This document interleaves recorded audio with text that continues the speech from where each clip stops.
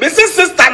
Sister no. Onyame se me ka sem bi nchira wo. Aka ko prakoto abi. Lu illa suri illa. Oyonko ba ku wosu. Ono no ode ntasuo ene pan no a ye de apepa mfifire. Ene niema ene oso ode bete asore. Ma fa nyame adwuma na sister what is social media na we di matam.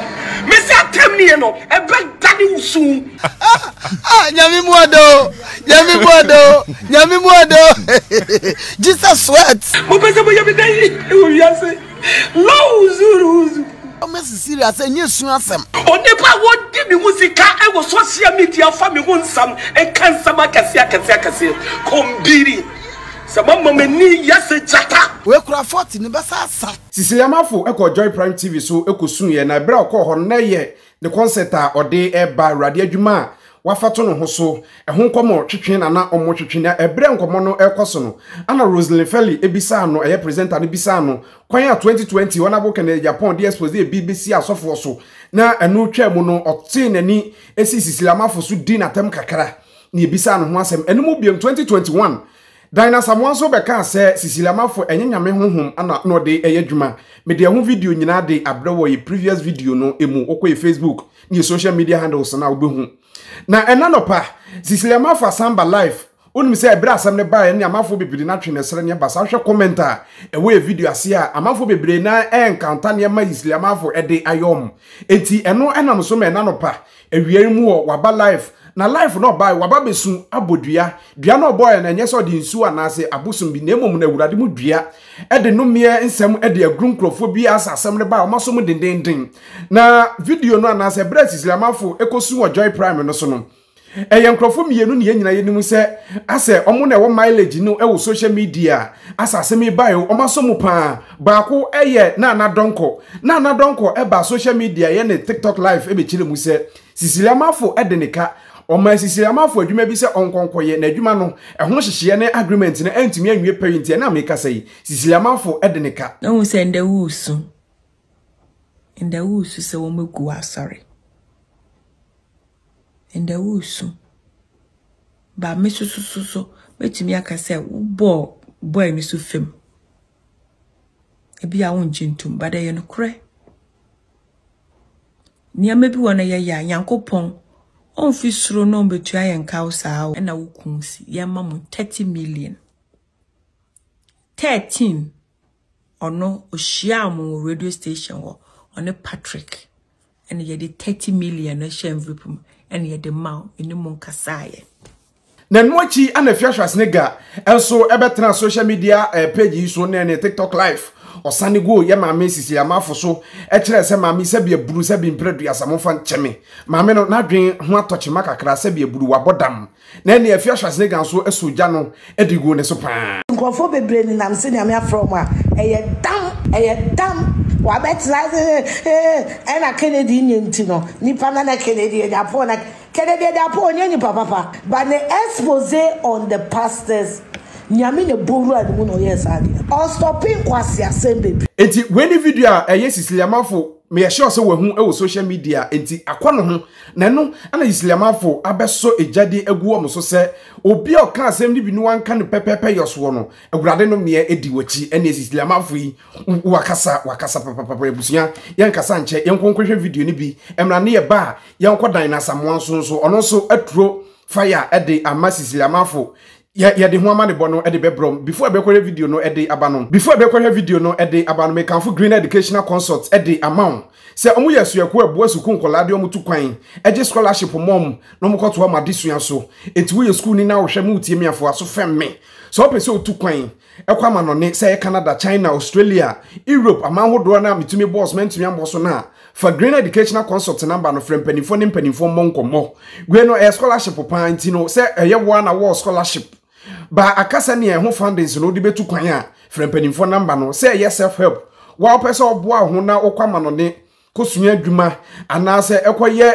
wekoto adisua so enya sika di gu botuma free green educational consult ye na ma bibiri na wo maso ye say CV writing, visa assistance ni nyina no pese otu kwan o pe visa ho sensem a Green Educational Consult eye ni nyina fa number na eda screen so no fa frempanimfo we enye scam bia maso na mahu eye scam anka me bekasa emfa ho enti frempanimfo numbers na eda screen so no +1 no ne start ene panimfo mon kom na bibia ntimi enwipa yabusia enkwere Cecelia Marfo emra Somebody appreciate that.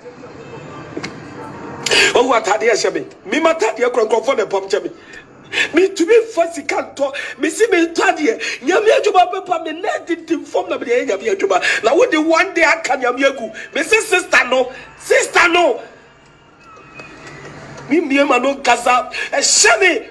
Adi abe to sa sister no. Obia wa Ghana obia be huru. Adi na mayemu. Mayemu dai. Edru bronya no be a blogger sika me see afiwe wa wo be de bi sika biara ewurade nyankopɔ a wɔte bi mu e de be wake wa wutubita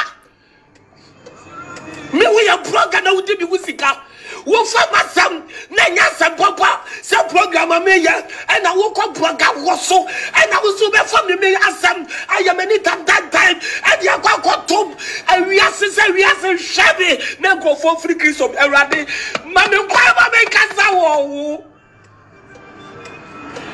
afiwemu adai en samu be pri onu mo sabi drum na bia nipa wa yawo onipa wa yawo se drum na bia bibi obi so a otumi kai se de nipa kwa wo so a drum na bia na wo mu ofri mu na ofra wo ni mu afai ne aka nyina na eye nije na so drum na bia otumi transe ka se bura bia me kwa wo so e se ni se me ka maka boni ana Ghana bloggers me si afi mu be di Cecelia Marfo musika na mo kai na se afiri na de ko mon kai sika bia wo be di wo so da wo de masema ba beto so na ye chau se na wo be kata we de mfa ho sister brother sister me jira urade ya so Kristo di mo ni me se mo pam akra na mo pam wo mo ma me bi wo sa social media onyame se me ka se bi nchira wo aka ko bra koto abi alu illa suri illa ambiri willa masuri illa kondiri makubi satan mo ombi muri edi na mayo obi fanya mi aduma yese yeko obi fanya mi aduma mama cheo de enya se wakobo sabi wakoya de boni o ma fanya mi aduma na sister what is social media na we di matam me say atem ni no e be dani usu onipa wo di mi musika e wo social media fa mi ho nsam e kan sama kase kombiri se mama me ni yase jata mama nsebi wo no ma bibia ma no ma kan sama to nkofo so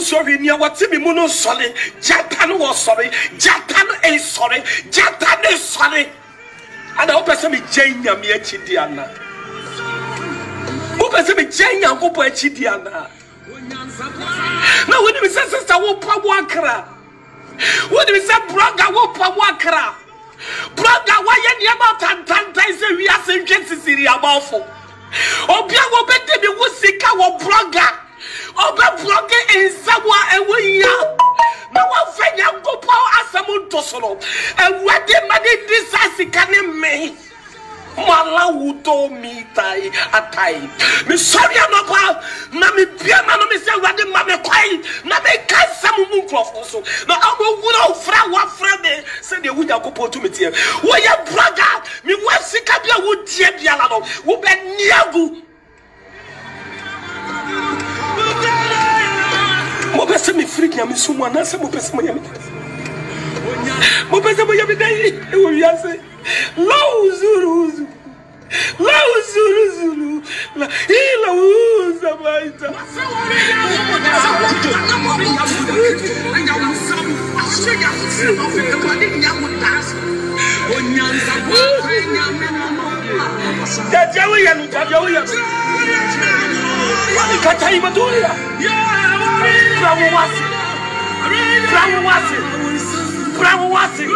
abusia Cecelia Marfo no na ne abre papa ne ayandu de chese tonso ne de wenu ni hunhuma untumi emmo sa tonso we na enu achi Diana Asamoah so be reply Cecelia Marfo kire mu se hunhuma ewo Cecelia Marfo no eso no enya hunhumpa enu nti ana na sore emma 400 eso ate abeka 40 na 40 ne kura wurade de afem no sa afi ne kwa na wie ye kosi afi 2024 mu na sanipa 40 ne eda so te ho na Nyankopon na ehu ne mobo na o ka kire Cecelia Marfo play enye play fa se onwane mfiri sa ho bone ode ye adwuma no ho entasu tete na entasu ani ahoro de fa pan no mu brodo awurade nsam wo Ghana ha yo ode fa pan no mu ede ma no sori ma ni di no onya sa ne man ojai sa ne man na awurade Nyankopon basa yi adom totrobozu Nyankopon be hu ne mobo na wa beji no na bibia tumi awie peyo enti we yemfa won ne we no emfa ma ye maame Cecelia Marfo afunu mu ba samu yonko ba ku wosu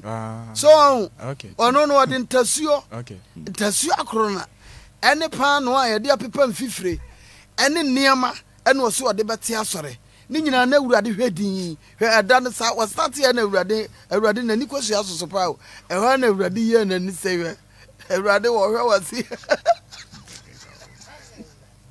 oyo zedi sananimu onyama sa odi man wa fa mana obeja wa mawiase obeja wa masun ubesu amahwenimu amansuo ma na se 40 kura de nyame ayade e kura minim sa duru 40 minim sa 40 na aka ki antwaso ki ya antwaso so ti ase Yesu shase 120 Yesu shase 120 Wamo kwa ya do 72 eka 12 enso Yesu ansu Yesu sun ye ba akone se okoya na Lazarus wawu Lazarus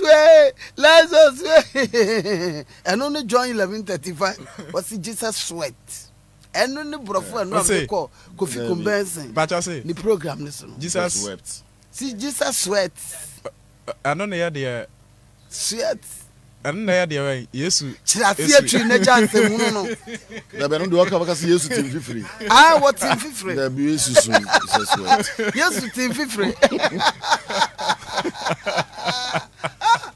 nyami muado Jesus sweat okay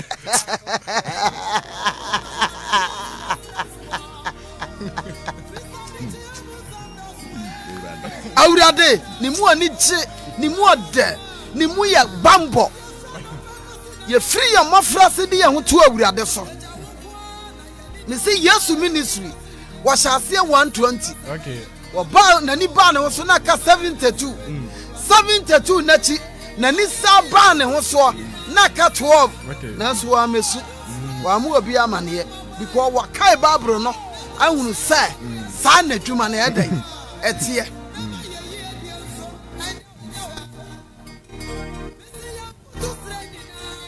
enipa da sani anyame afra wo se fama sam nante Yesu ko na god wo ho na bibia ho mesemo amudi nkutoni adwonwo prekasa ne adwuakuruni niema eti asore no momfa Cecelia de no enya disuade momfa nya disuade me kam kire mo we kura 40 ne besa asa Jesu wo sa be fa nyame asem ne nya sa wo sa akọ Pentecost asore okode a na no ano no awurade nya kuyaba o onya kuyaba no done ma the moment I will see a sorry da ma awurade no eye nani che se we see a sorry da yama no enti sa wan fa wadwene no nyansa ante asore no na wo de asem we ya asem we ti a okay ewiase be bu ataw so na menya me bo amabodi wo na mani a kira no e bo me bayi ba nyame asem atimi mu nti was say my body in my flow. My God. One of my sorry, Gina Chidabang.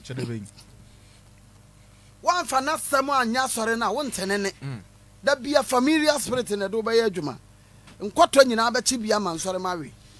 I will never count and Quato a concru. Yet the Animonia Melrade and a pair was sick when him when young coupon. And so one sending him when young set when young coupon one another. Asofo binum bebre nim se Nyankopon ene Kristo ni asore ni ti. Oh yes. Kristo ni asafo ni ti. Kristo ene yede ni ye bibia on na be wuche yankwa. Ase ye ka ka ni mani ye kire nyame ma My God. ka nyankopon kase ye Yes. e di kire nyame ma Oh yes. enso wo se wo mo nyame din ndi o panya ntem nti o padie nti Okay. die o padie Oh nti petty. o ka no kure na nipa ne ma nti obi kunu ho kura ni ye hire nkuto so ama no Okay. ba wanum na gye adom Nah. ontwetwere ne se no wode ntasu ogu nyame manum Psalm 127 or say awurade nhyira ene adekase Atifiasem. atifiasem no tie sa awurade ansi dan no a tie enti me no ya brabo no sa awurade anye ye yie na so be sa awurade hu bura nya ye abai sa wanhunu sa awurade na bo me ne ho bai free ayi January ababa be si sa November 90 sa wanhunu amfa ni monyama ma no Oh Jesus. na wo se wo be sa ne ho My a God. asema beto no Oh Jesus. tina bra Yesu kwato Jerusalem okọ Jerusalem no omu si asore dan no Oh yes. no omu nyina nim sa asore dan no omu sie no ena de wo be kọ heaven Okay. Yesu nkoye wo me be hohoro dan no wo me be penti hu penti Penti. Yesu hwedi no hu se wo ma dwen no eye firi nyame asem so Okay. nti wa na Yesu ka abufusam o ka abufusam Who am I? So we did nyame asem eye nyame dwuma na me metemagu asore no. Who am I? Honorable Canadian Japan only one say ono nyame asafo Ebe kuno. CSC asafo otania mania CSC asafo akwamu no. Enya asem ketwa. The Church of Pentecost amania asafo na fam na nsan oba besi ansore. Wo di asori atem na so nam sa asori ni si Kristo so asori ni fapim esi Kristo so nti Pentecost kwa na ekoso CSC kwa na ekoso Methodist Church amania fam na so nam say the Church of Methodist Church esi nyame asafo so nti on say atire wo wiase nyina. Oh yes. Presbyterian Church afa what time na so nam sa asafo no esi Kristo so nti Okay.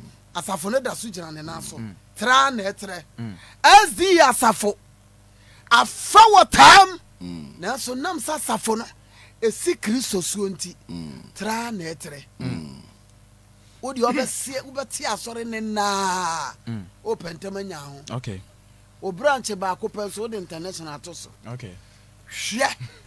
Ni yesi ye be kan anu atuma ma mo adwoodwo nyame ma agoro wo mo ho saa.